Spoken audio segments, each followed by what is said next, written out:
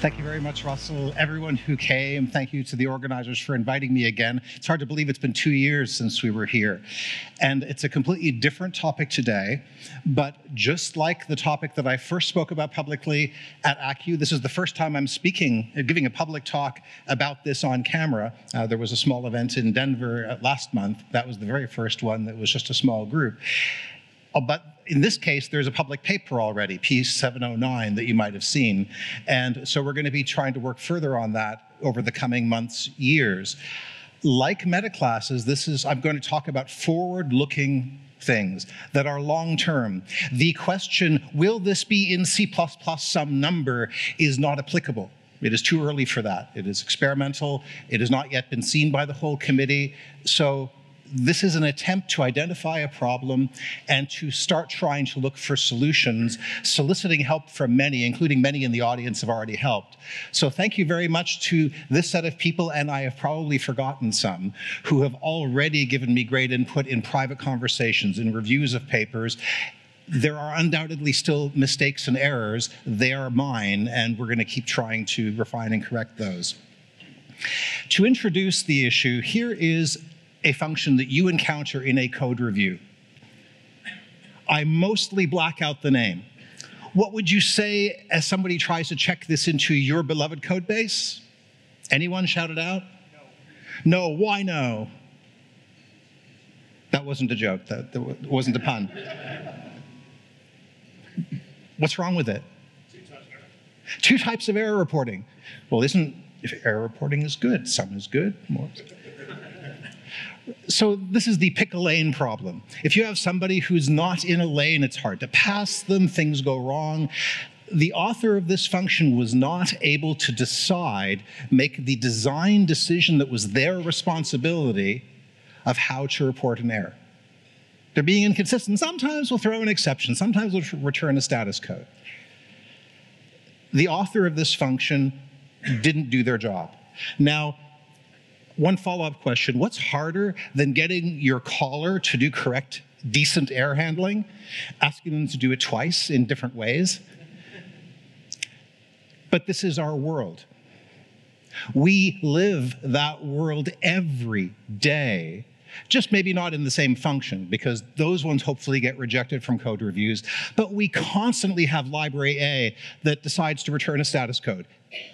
There's an std : error code. Standardized, you can't even call them non-standard. Let's not talk about error no until later. Library B throws an exception.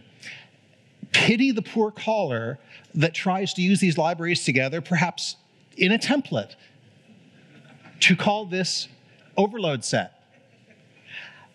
The call will work, and if they don't write any error handling, well, I guess they don't have a problem. Well, they have other problems. Hopefully this two-slide example is enough to say that this is not a world that we can tolerate, yet it is our world. A quick preview, what does the standard do? It throws exceptions, right? Unless your file system, which does both of these things in the same class. And we're about to do it again in networking if nothing changes. I'm going to spend a fair amount of time just establishing there is a problem, because in this world, it has become evident that we still have socialization of the idea that there is a problem in the first place and what the root causes are that we need to do. Hopefully, when I give this talk a year, 3 years, 5 years from now, I'll be able to mostly not talk about this first section except in one slide, because we all agree what the problem is. But we still have disagreement about, is there a problem? So let's talk about that. I'll talk about a crucial definition to me is, what is a recoverable error? What is an error in the sense of something I should report to my caller? And then talk about 4 coordinated proposals, because the paper has 4 pieces that in 709 that could be 4 separate papers. Normally, I encourage people to break up their papers and to have targeted papers. I don't do that here on purpose, because error handling is fundamental. If you are learning a new language, one of the first things you should do is go look to see what their error handling story is, and that will tell you a lot about what it's like to code in that language. In 5 minutes, you can tell a lot about a language. Because this is fundamental, even though this does not propose any breaking changes, so if this sounds scary because, oh no, breaking change, I'll try to emphasize there is no breaking change being proposed anywhere here. Nevertheless, we want to look at error handling all up. I think it would be a mistake and it would lead to a bad outcome or a worse outcome if we try to solve this problem in isolation and look at that problem in isolation. It turns out that when you look at these 4 things together that I'll describe, you can make choices that still solve this problem, but instead of choosing option 1, you use option 2, which doesn't interfere with this other one over here, and they work together much better when you look at error handling as a whole because it's fundamental in any language. So let's talk about that there is a problem. I ran the survey, this question on purpose in the survey last February, so a year ago. And in the question, are exceptions allowed in your current project? 3,000 people answered. The answers were 52% said, no, they're not allowed in all or in part of their project. Why does this matter? This matters because it means they are not using standard C++. And let's be clear, this is not an ideological statement. It is very easy for us programmers to get emotional and to have ideology, and it's like, oh no, that can't be true because I believe Y. That's a factual statement, I think, unless I'm fooling myself, because standard C++ requires exceptions. You cannot do error handling with the STL, with the exception of some file system calls, without using exceptions. You cannot have constructors that fail unless they throw an exception. There's no place to return a status code unless you use error no, and no, don't do that. That has other problems. You cannot use operator overloading in C++. That means that hello world doesn't work if you turn off exception handling, because I can't see out shift hello. Why? Especially if I do stood string hello and see out that. Now I'm using constructors and overloaded operators. I can't do error handling. I can't even do hello world in this dialect. Instead of constructors in these worlds, and many of you have worked in these worlds, and you know you tend to use factories instead of constructors, and guaranteed copy elision is your friend there, but it's still an idiom that is not standard. It's not what the standard library uses, and you're not using the standard library, hardly or at all. And there's various ways through this, various alternatives. Now, one of the questions I got about this, and this is because there are some people who really do believe that, well, I don't think there really is a problem because I don't really talk to the people who have this problem, or I think maybe they're just doing it wrong, or implementers should be better. And you start to see that reactionariness when they ask questions like, and this is an actual question I got from a senior standards committee person, well, is that N really representative? I mean, there's 5.5 million C++ developers. That's probably not really enough to get a real sense that this is a true answer. So, any stats nerds? Is 3,000 sample size a pretty good number or a pretty bad number for a 5.5 million developer population? How many for, yeah, pretty good number? Quite a few hands. How many for, that's a pretty bad number? So the question is, it wasn't randomly chosen. So first of all, it's an excellent number, which makes up for the fact that it's not randomly chosen. And second, it was randomly chosen in the sense that it was not sent to a particular audience. It was broadcast on the isocpp.org website. Yes, there is a self-selected audience there, but it is a very diverse audience. Nevertheless, the N being so large, and this is huge, should make up for that sample set distortion. Let me further demonstrate that. If you look at United States national political polls, which are known to be reliable and consistent, 538 uses them. 1 in 200,000 is a good sample size. And of course, there they make sure they actually are random. This is 1 in 1,700. So it's about 2 orders of magnitude larger sample size. I did the survey again in 5 months later, It was sent to a different audience through different channels. It has a different N. And if you didn't notice that I advanced the slide, it's because the numbers are so bloody consistent. Am I allowed to say that in UK? Oh, that means something different here. Never mind. Now, I did the survey again as many of you were walking in. So I believe 81 of you participated in the survey. And so we have, that is a small sample size, and you are pretty self-selected, but we still see there's a significant number of you who say that, no, we can't use exceptions either, and you're 1 in 68,000, those of you who answered, of developers worldwide. Let's look at that same data a different way. If you actually go and look at exceptions, error codes, and expected outcome-like types, and you say, no, they're not allowed, they're allowed in some parts, yes, they're allowed openly. One of the first things you notice is that error codes of the three have the strongest support. They have the weakest banning and the strongest allowed, which is interesting. The second interesting thing is expected outcome types are allowed everywhere, almost the same as exceptions are, and they're totally non-standard. And yet they're allowed as pervasively as exceptions. And finally, every method is banned outright in more than 10% of projects, and that is a smoking gun to measure fragmentation of the community. That is a smoking gun. Every method is banned outright in at least 10%, and in the case of exceptions, expected outcome, 20 and 30% of projects. Totally, you can't even use it anywhere in the project. The numbers here today are very similar. Oh, in the Microsoft, also on the Microsoft survey, notice the numbers are very similar, and here today, they're very similar as well with n equals 81. So thank you for participating in the survey. It is remarkable how consistent these results are. If nothing else, I hope I will never need to show these slides again to establish the problem. Hopefully we've got this on camera, thank you ACCU, and hopefully we never need to talk about this again. So let's move on. So the problem is that standard C++ and the rest of the C++ community is fractured into dialects. Some of us use the standard language, and those of us who turn off exceptions are not using the standard language for the reasons that we've discussed.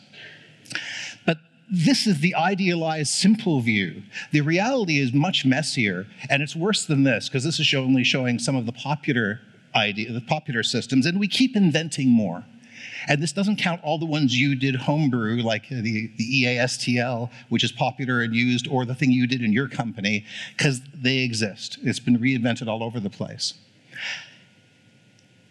Which of these, again, does stood file system use? More than one, which is already a poor answer. A funny thing happened to me on the way to breakfast. Björn, are you here? Wait, thank you.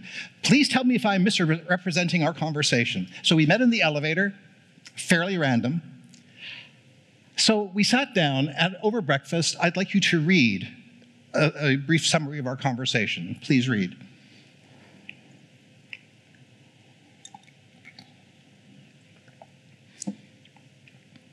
So I said, cool, took a sip of coffee, thought of a follow-up question because I wanted to make sure I did not ask any leading questions.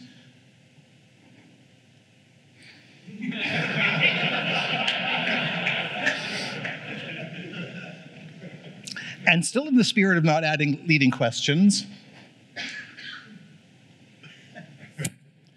you get this answer all the time.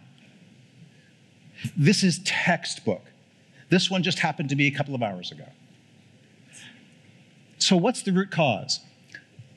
There are only 2 language features in C++ that violate the zero overhead principle. Now remember, zero overhead doesn't mean it costs nothing. Zero overhead means you don't pay for it if you don't use it. And when you do use it, part 2, you couldn't reasonably write it more efficiently by hand. That's what zero overhead means in the C++ principle that Bjarne articulated.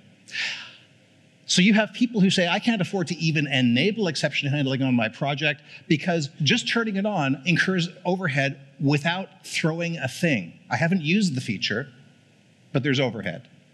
That violates the first part of the zero overhead principle. Those who turn it on may say, but I can't afford to throw an exception. So in real-time code, for example, You can, if you return an error code, there are tools that know for error codes exactly how long a call tree could possibly run, and can statically put an upper bound on how long it may take to return success or error. Those tools still do not exist for exception handling, so it's statically unboundable how expensive it will be to report an error with an exception, which means I can't use those in real-time systems, not hard real-time systems.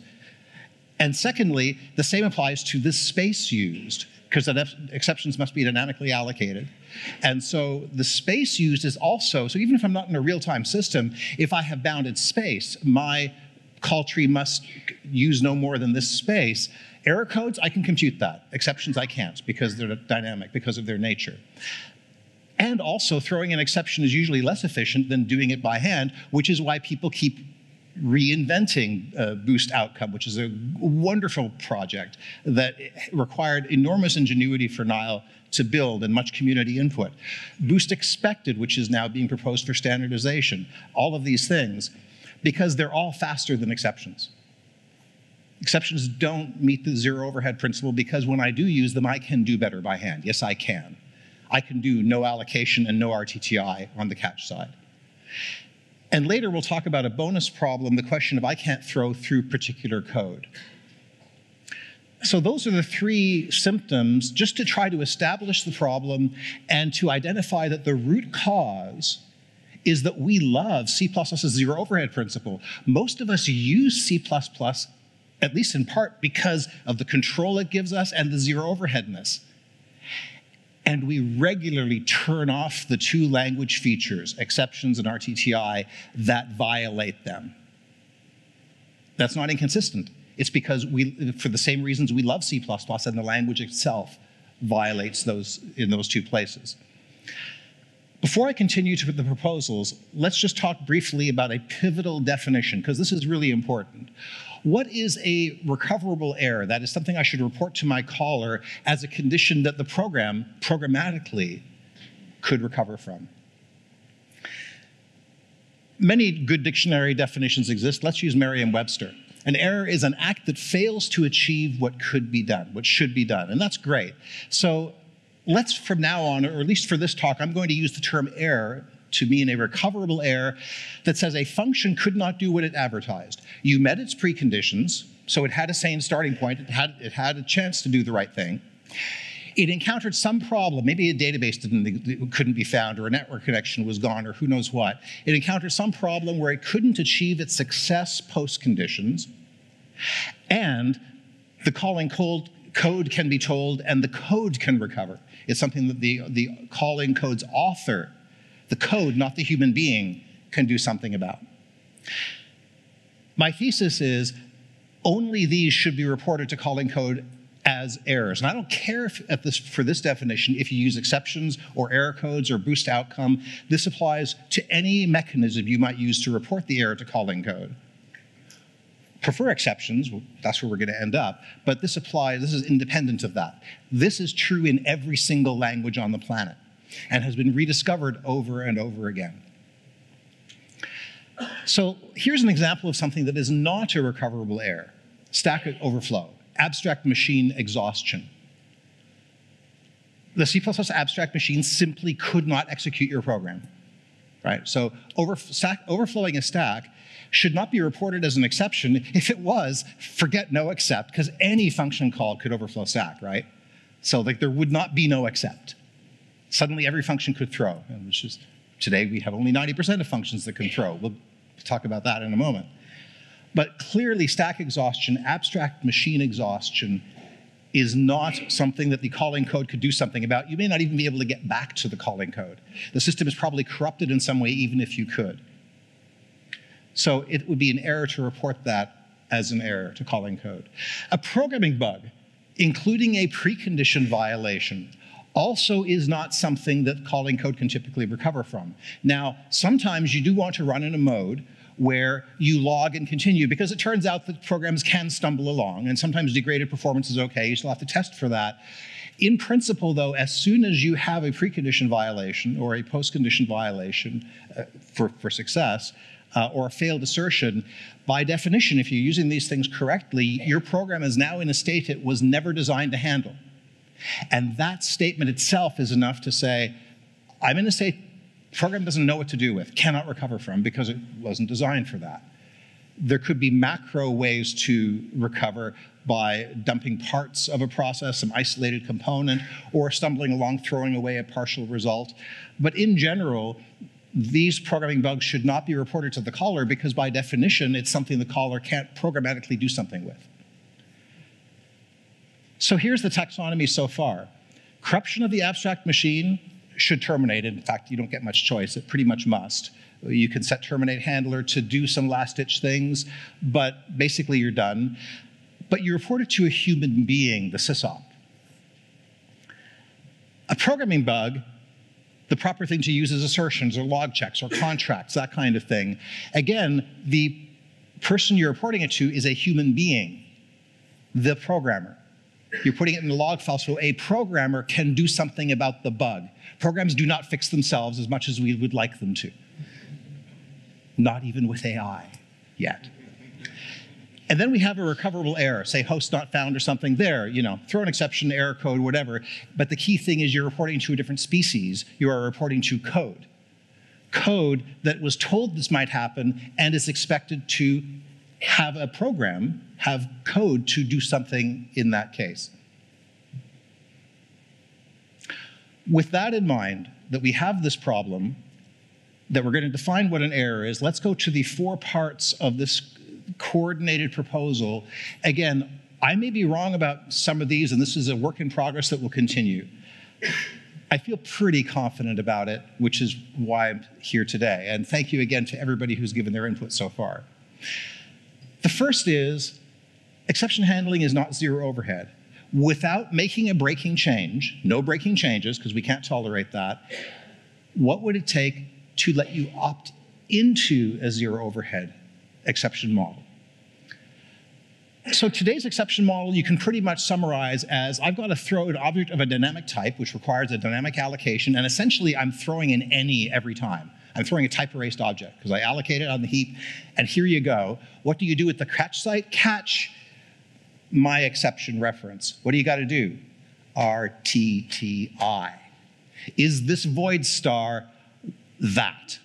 That. Is this void star the other? And so I've got to do RTTI at every catch handler. This is because of the type erasure. That's one way to think about it.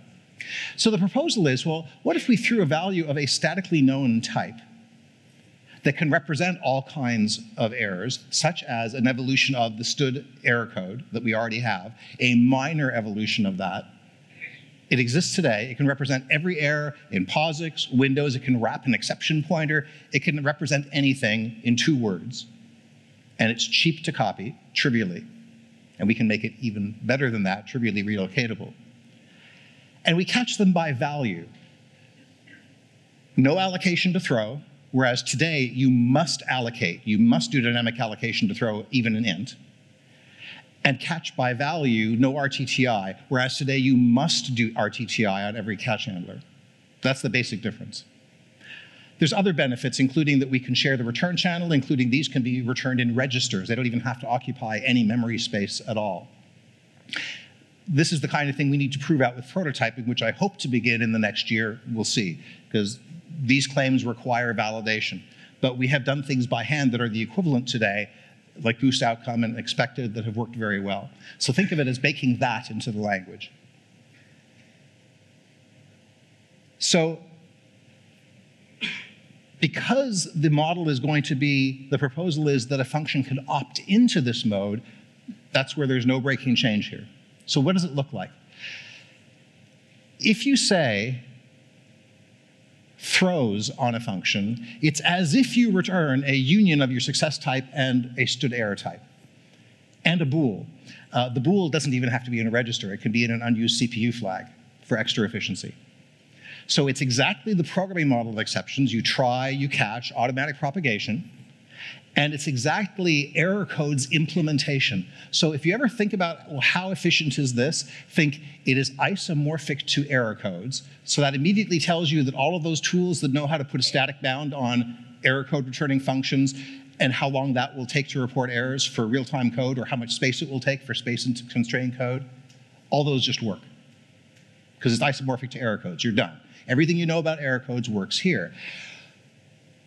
But the hope is because the language and the compiler know what you're doing, it can implement them better than you could implement them by hand, including that it can fold into the return channel. And instead of returning you, your pair of iterators, it can return you the stood error in the same registers and put the discriminant in a flag that you could not access yourself, so that it actually doesn't occupy any storage at all that the program can tell. So we have done a great job. If you look back at the greatest hits of C++, 11, 14, 17, and now 20, every single one of them that has been a major feature has doubled down on value semantics. For instance, even reflection, value-based rather than type-based reflection. So under the covers, instead of every time you reflect on something, we generate a new type, which doesn't scale, it's awful for performance, we make a new value. C++ is a language about values. That's our value. So philosophically, this is in the spirit of other success stories. The same thing with move semantics. Move semantics was all about providing better ways to talk about value semantics. Now, if you love exceptions and this worries you, I can say, this is great. This just helps more people do the right thing. They're going to use exceptions too. They can afford them now. So if you love exceptions, I'm your friend. This is good. We're going to convert the world. If you love expected outcome, it's like, guess what? We're taking them over. We're making expected outcome into the compiler. That's really what this does. Oh, but by the way, you know how with expected outcome you have to propagate them manually still?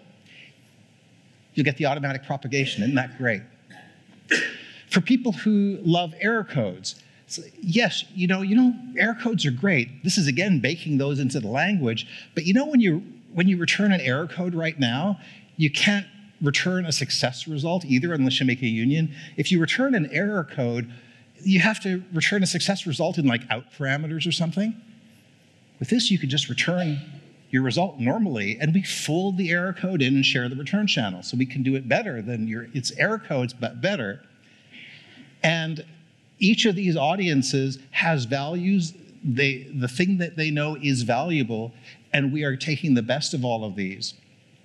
So the summary is that if I write throws, so the try and catch are today's code, but if I write throws on a function, the idea is I opt into saying, this function emits these lightweight exceptions. F returns as if a union of string, comma, stood error with a discriminant in a carry bit or something like that. But if I do a regular dynamic throw or I call other code that throws, that's fine, that still works.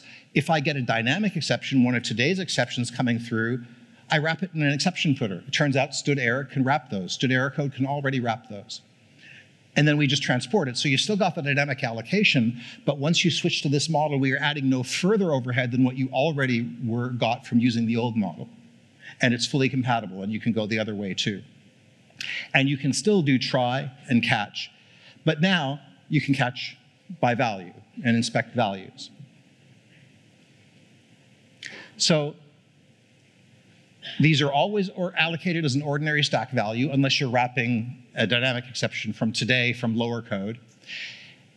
We share the return channel. We always know the static type, so we never need RTTI. We just inspect its value to find out what it is. No extra static overhead in the binary image. You don't pay anything if you just for turning it on. No dynamic allocation to throw, RTTI to catch. And deterministic for space and time to report exceptions just like error codes.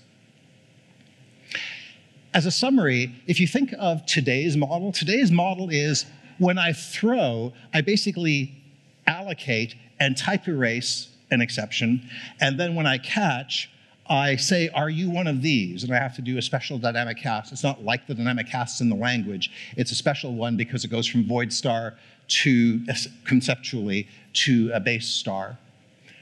Here, the model is you return a value, a small 2-word value, and you look at the value and do an equals comparison. So what are the benefits? Someone named Marshall, I think it was, asked me before the talk started, so is this like metaclasses? Is this another, what was the word you used? I don't think it was me. Oh, it was like, I'm pretty sure it was, but it was like another scheme or another idea. No, it's the same idea. A different agenda. A different agenda. No, it's the same agenda. I have one agenda these days, and I've said it out loud for the last couple of years at all my CPPCon talks and elsewhere. I think the only thing worth doing to C++ as major language evolution now is to simplify it. I think that's the only thing worth doing. Now, Herb, you said simplify, and you want to add this big reflection metaclasses feature. Yes, so code is simpler. And I can replace many language proposals with libraries and write them as libraries instead. So yes, you find, like, what is the key, the lever? Is there a lever we can add that can make our code simpler and replace many things that would otherwise be language features and let them be libraries, because that's what we are, a library language. This also is about simplifying, because today, the fact that we are fractured like this is a source of great complexity. It's invading our standard file system, soon networking. If we do nothing, we're just going to keep proliferating error codes because even the committee can't decide on one. For valid reasons today. Unless we fix the root cause, that is only going to continue. And we're going to be standardizing expected and doing other things. So what are the benefits? My first goal is that every C++ project in the world should have no technical reason to turn off exception handling. There should be no technical reason to disable exception handling. Just turning it on should have no impact on the size of the executable if you don't use it. That's the zero overhead principle, part one. Second, I would like to enable a world where code has no valid technical reason, such as have a static upper bound on the space or the time of execution, to not report an error by an exception. If they still prefer error codes for other reasons, house style, whatever, we're a polyglot language. But today we're forcing people to do that who don't want to, but have to. There should be no valid technical reason not to use exceptions. And if we have that, then we could get into a world where it's easier to teach C++, because now I could teach every function should be exactly one of no except or throws. And then the standard library can still do things like conditional no except if it wants to. But the idea is I either throw or I don't. And if you'll notice, other modern languages have come to the same conclusion about what good modern error handling looks like. This is not a new invention for C++. So that's the first thing.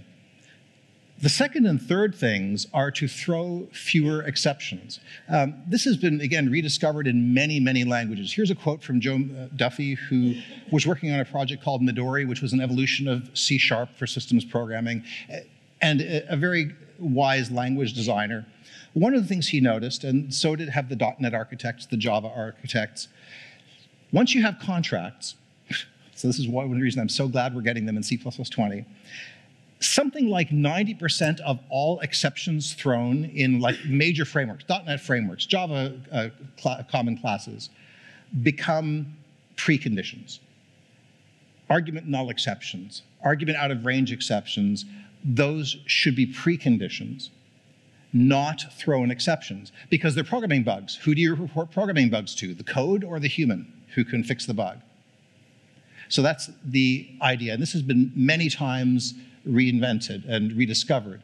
So if we say that bugs should be reported as contracts, and I'll take some questions at the end, but I see some hands, or you're just leaning against the wall, okay. Precondition violations are bugs, so we should report them to the human, the programmer, at test time. Calling code typically can't recover programmatically, although you might have a mode where you ignore them, like we turn off our asserts and stumble along. But we should be using assertions, contracts, and those things. instead for these. In WG21, I have not yet had a chance to show much of this proposal to the whole committee. I've deliberately held back the language part we just talked about from getting to evolution working group. It's been seen by SG14, but not EWG, because we've been focused on C++20, so I've been deliberately holding that back as to not even try to distract the committee from that. Now that we think that we have finished approving the feature set in EWG, I'll probably bring it to our next meeting in Cologne. However, last year I already brought it to the library side of the committee, who basically said, yeah, that's what we already have been planning to do, is to take all those precondition violations, pretty much every use of stood logic error that really was being used as a precondition. Turns out there were a few things that weren't really preconditions, so this helps clean that up too. Most of them were. And to migrate them to something else, to a specification that can be implementation defined, potentially to contracts in the future. There'll be a release migration period. But the library side of the standards committee, it turns out, you're pushing against an open door. They already know. In fact, when I showed this to them, the vote was unanimous to do this, and they pointed to 2 meetings ago where they already took the same vote on a different paper. So thank you. It's always nice to know you're copying.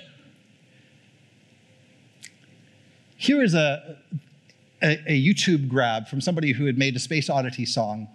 It was kind of cute. It was in Stephen Hawking's voice, recorded voice. So you can find it on YouTube, but I just enjoyed the picture. Anything odd about this picture? You wouldn't believe me if I told you this was Apollo 18, for multiple reasons.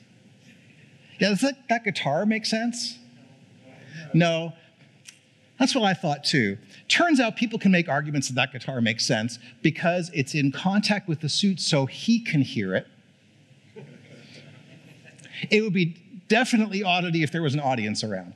Note, I have not personally tried to play a guitar in a vacuum in a spacesuit, so I'm only conjecturing here. But it's like there are things that are odd in programming. Like you go and you look and you know this code is odd. We know that's odd. But people will defend it. Yeah, but he could probably hear it through the spacesuit. People defend oddities in their code. Here's an oddity, and notice they're numbered oddly. Today, it is a fact that exceptions must be dynamically allocated. You throw it in, you better allocate it on the heap. The system has no choice. Yes, some systems play games. It is still effectively as if a heap allocation. It is not a normal stack allocation. It is dynamic.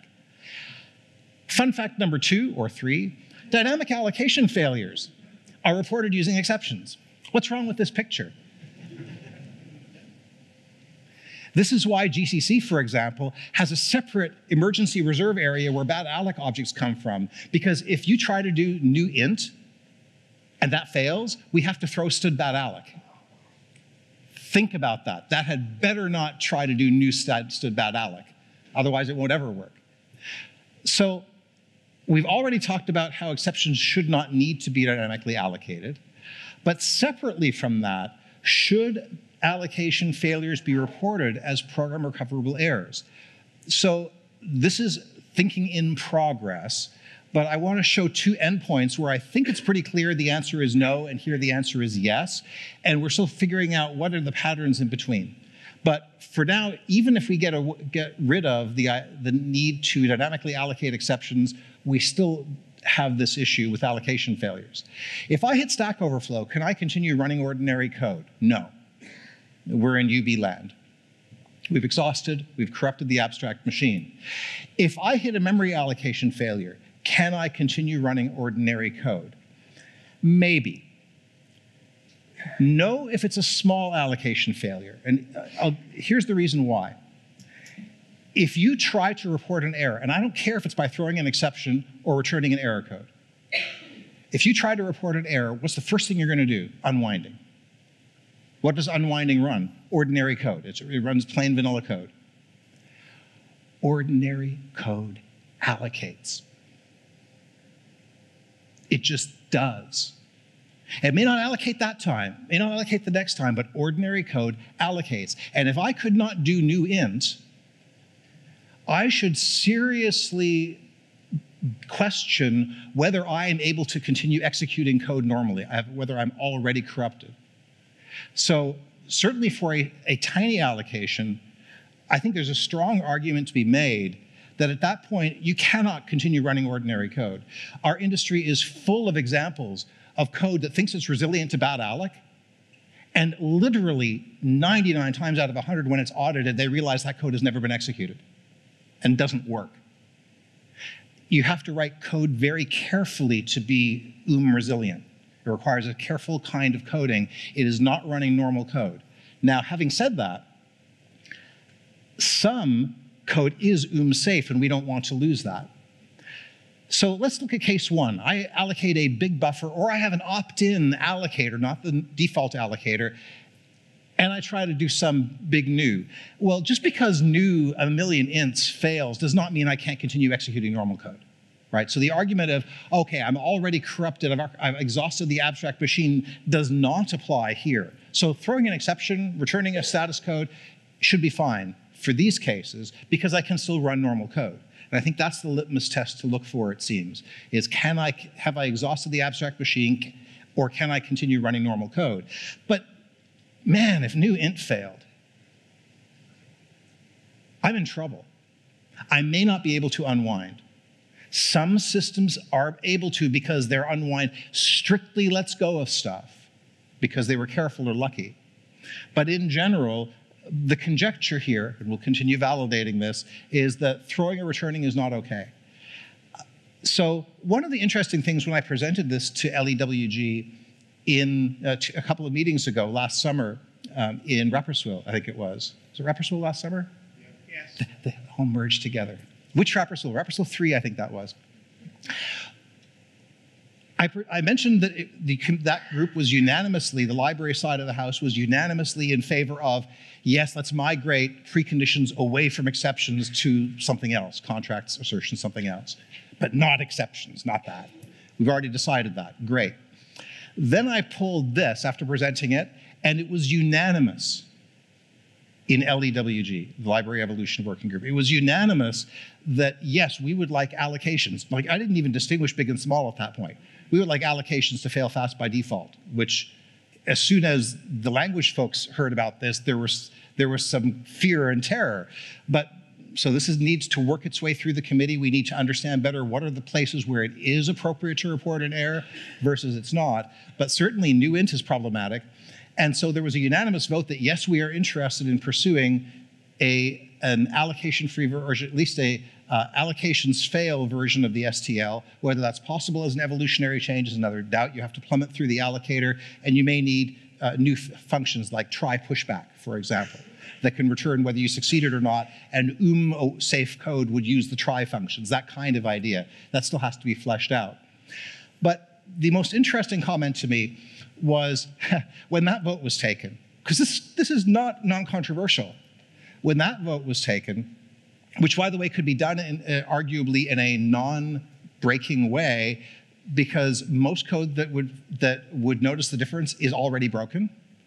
Also, if the change to the language were to change the default new handler to terminate instead of throw bad ALEC, you can easily get back the current behavior with one line of code in your application to install a new handler that throws bad ALEC. You can do it in one line with Lambda. And it's in the paper too. So it's not, we're not trying to tear down the world or have this scary breaking change. But I was surprised at how willing the library group was to consider this. This may be worrying some of you who are in library related, so talk to your friends, look at the wiki notes. But it was interesting. Two things happened after that vote. When that vote was unanimously in favor of terminating fail fast on allocation failure in the standard library as a general principle, the room was silent. Then Eric Niebler said out loud what was in my head, which was, holy crap. And Walter Brown turned around, smiled, and said, we've been laying the groundwork for all of this, the contracts, the for many years. So this is something where we're still learning as a group. There is still knowledge percolating, but this is compatible with courses that the Standards Committee is already pursuing in the library, which is interesting. And there's details to flush out, and we need to be very careful not to make mistakes. But it was interesting that was the feedback. So there's a summary of that.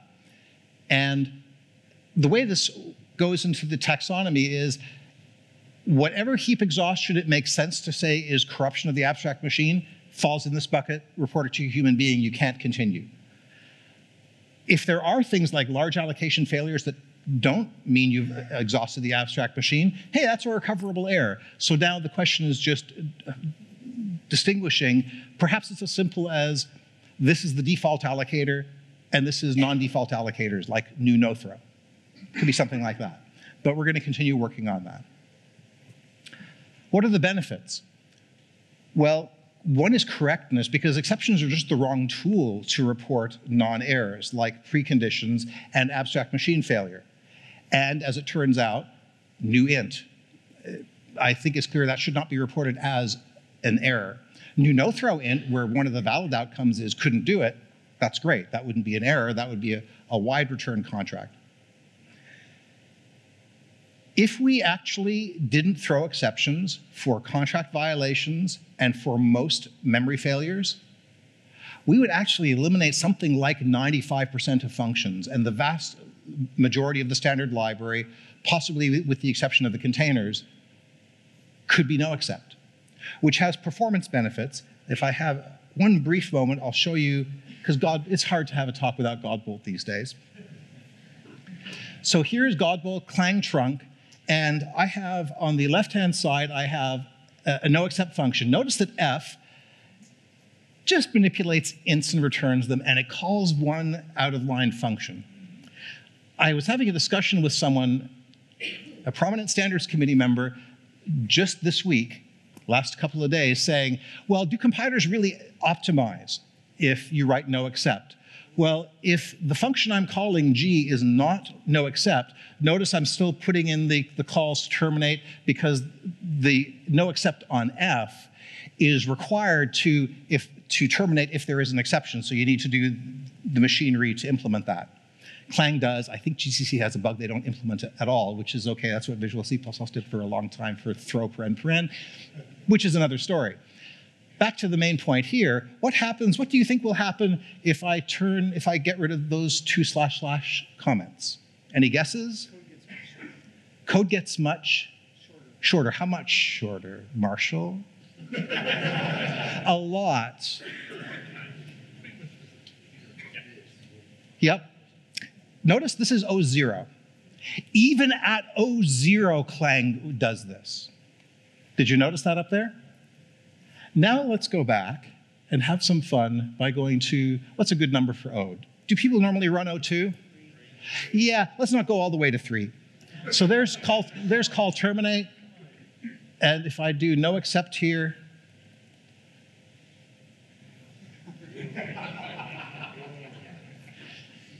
there are performance reasons to use no except. It is not just an ideological, wouldn't the world be nice if most functions didn't throw? No, it's the world would be demonstrably fast on today's compilers already if most of the world didn't throw. Furthermore, by the way, this has also been rediscovered in many languages. Furthermore, it would enable the same percentage of the exceptional, i.e. invisible, control paths in user code. And that is probably the biggest advantage. I wrote a Guru of the Week like 25 years ago. Time flies. Look up Guru of the Week number 20. 4-line function, that includes the declaration. 4-line function. 3 normal visible control flow paths. 20 invisible exceptional control flow paths, because almost any function can throw. Most of which are nearly never executed. They don't need to be. This was before no except was a thing, and we didn't have the right thing to do throws properly, because it was still the whole old throw specifier version back then. If we can get rid of these, our optimizers will love us, our code reviewers will love us, we'll have fewer bugs, code will be easier to reason about, and exception safety will probably be a lot less scary than it is for people today. Finally, let's talk about the fourth part of the proposal, explicit try. And again, this is a separable part of the proposal. This is actually enabled largely by the last two things we saw, because this has value on its own today, If this were the only thing we did to today's C++, you could do just this thing on its own. But it's really valuable in coordination with the other three, because especially those last two, if we actually could make most functions no except, because most functions don't fail. They don't try to open a network socket or something. If we really could make most functions no except, then this could be used all over the place without being noisy. Whereas today, there is no way you would write try on every expression that could throw, because it's left with us, nearly all of them. That would be too much noise. So the idea here is, we like that exceptions propagate automatically. Even the folks that use outcome unexpected will generally admit, even if privately or over a beer, that yeah, it can be kind of a pain that you always have to remember to propagate it by hand, return error code. It's like return error code, return error code. But as soon as you tell those people, we'll make it be like exceptions, like the part one of the solution, which is the static exceptions, the lightweight exceptions, they'll say, yeah, yes, and I hear this all the time. They'll say, yeah, but it's still automatic. It's still, I don't like that. And you say, well, wait, hold on, time out. Do you not like about today that exception propagation is automatic? You mean you like writing the return outcome, return outcome, return outcome? Or is it that it's invisible? They say, yeah, that. I actually wish I didn't have to write that. I'd actually love it if it propagated automatically. But I don't like that it's invisible and I can't reason about my code. And that is a legitimate point of view that has been ignored by this community. Many people in the standards committee who know the value of exceptions make the mistake, and I have made this mistake in the past, of saying, yes, but that automatic invisible propagation is good for you. There must be something wrong with you. You just need to learn better to like it. I am hardly inventing even the exact words. But let's distinguish between automatic propagation that pretty much everybody agrees is motherhood and apple pie, and the invisible, and let's recognize the invisible propagation as a real problem for understanding code. The proposal is that you could write try, can, because non-breaking change, that you be able to write try on every expression or statement where some sub-expression could throw. Clearly today, where that's 95% of code, it's not something you can mandate. Because that'd be like highlighting, you know, if somebody takes a highlighter, you look at their textbook, and they've highlighted every word on the page, nothing stands out. It would be too noisy, too useless. It starts to get a lot more interesting if most functions are no except. And you can see it becomes visual where the control flow paths.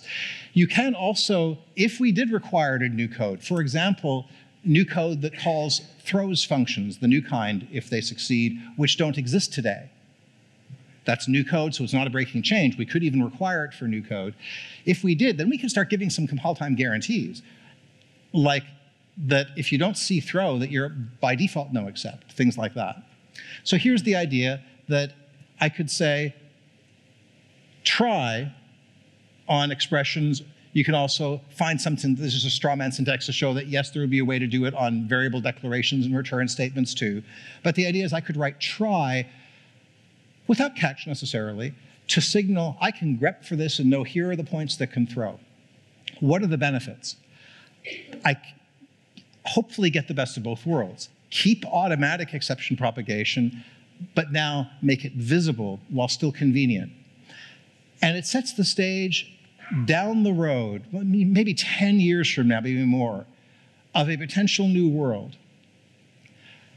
With part one, if we can get to a world where we can declare every function in new code as either throws or no except, and then do number two and number three, replace preconditions and most instead of exceptions with contracts or fail fast or handlers, so they don't throw, so that 95% of functions are no except. And we can then in new code have a slash require try mode where I require try in new code. Now I can take C code into my C++ project, and the moment I try to compile it, it will tell me every place I should be concerned about an exception going through that exception fragile code. And there won't be very many of them. You could even have a clang tidy rule that inserts the tries for you, and you just code review them, and now you can know instead of guess. And with fear, is it safe to put this C code in my C++ project? You can mechanically find the answer to that. It would be great if we could do half of the things I've talked about, and I would consider that a success. If we can do all of them, the world changes in what I think is a good way.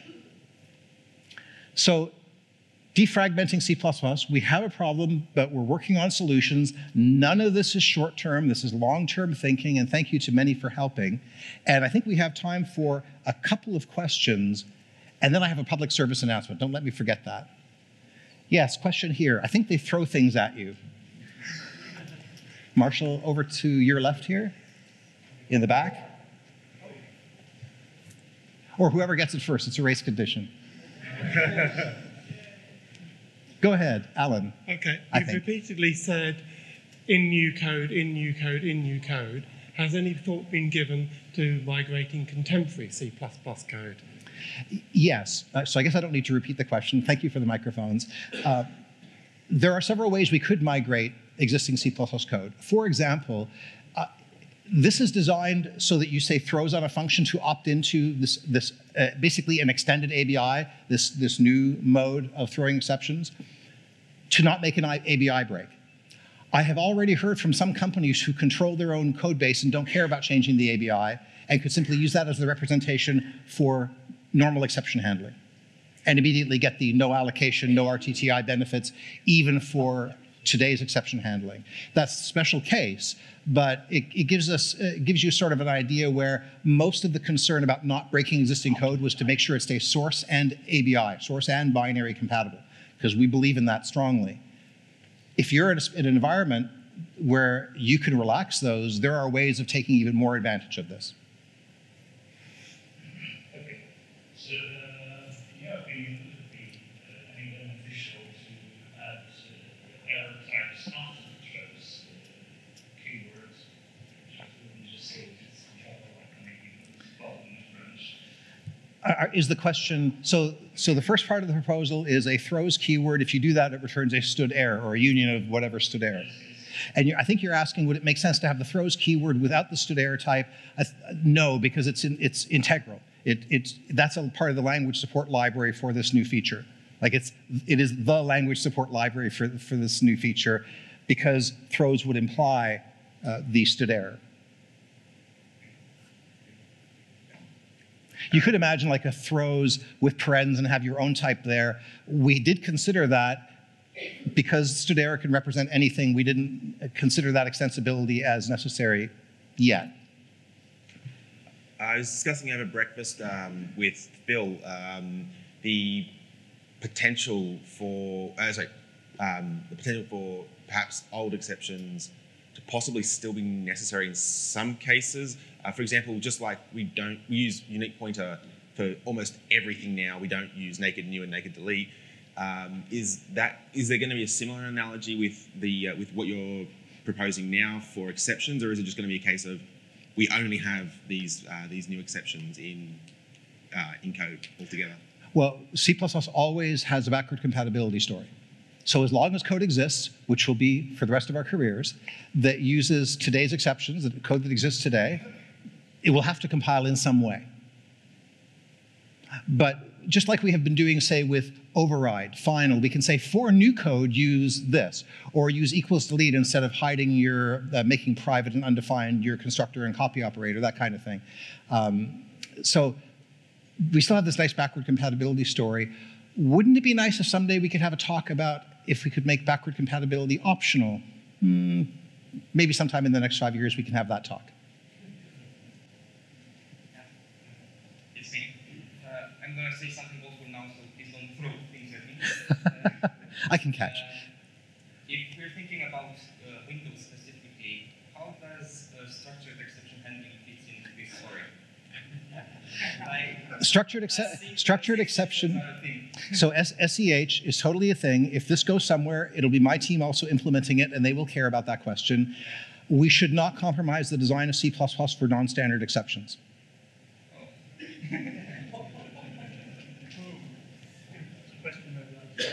So I think it looks like we have time for maybe one or two more. I think we've got two more. Two more, okay, last two. So I think you hit the nail on the head with the automatic versus invisible propagation. But one of the other reasons why many people, me included, don't like exceptions is that as part of the signature, if you use something like expected or even variant, you see exactly all the failure cases. And in this case, you're using something like std error, which puts them all together, so that wouldn't satisfy me. I would still like to see, for some particular functions, what all the possible failure cases are. Yeah, so certainly throws tells you this can fail. So you're saying perhaps there's some way of being more fine-grained about that. Possibly, like throws, this. Be very careful. Every language, including C++ that tried that, has failed. Because that's a composability trap. Because what if you call something else? Now, you have to basically union up. So every time that's been tried, it's certainly feasible. I'm not saying not to do it. Every single time that's been tried, what happens in the real world is users write throws anything, and it's worthless, and it gets removed and people told not to use it. But perhaps there's a way of improving it that avoids history's problems. It would just be something to be careful for. Right, the last question. My problem is I have learned to use exceptions for exceptional problems. So if I'm still directly on merging basically error handling with exceptions, so everything is an exception or an error. I'm so glad you said that, because this whole notion of exceptions are for exceptional situations is far too vague. Go back to the definition I put up. This is why I considered it a pivotal definition, I believe. An error, regardless of how you report it, is a function could not do what it advertised. Full stop. What should you throw exceptions for? Errors. What should you return error codes for? Errors.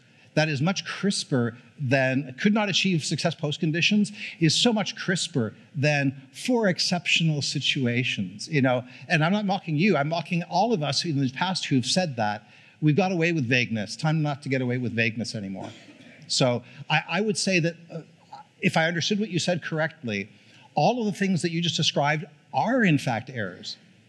If it's a failure to achieve a success postcondition, they should all be reported consistently. If it is part of a success postcondition, then of course it's not an error. And you're right, we shouldn't be using exceptions or error codes. But thank you very much. I do have a public service announcement afterward. I'm sure that, actually, why don't we do the public service announcement immediately? Public service announcement. This hotel has elevators. Well, it has elevator. So you know how this one doesn't work? And this one works? And this one doesn't work? Did you read carefully the second paragraph of this note that says you're allowed to use the fourth elevator? How many of you didn't know there was a fourth elevator? All right, here's where it is. In fact, it's on the screen. Thank you, Marshall, for pointing it out, because I was standing in front of it when he had pointed me at it, and I could not see it. He is standing in front of it. Do you see the elevator?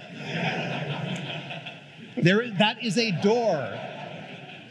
That is a door. We are allowed to use the staff elevator. You push through what looks like a wall. It's a very Harry Potter-esque, 9 3/4. There is a second elevator. It has been faster. I'll bet now it's not. But, you know, load balancing. Thank you. Thank you very much. On that note, I'm sure there are hundreds of more questions that people have on that presentation. But time is as it is. I'm sure Herb is going to be around and you're going to hassle him with those questions and he'll be happy to answer them and create lots and lots of conversations.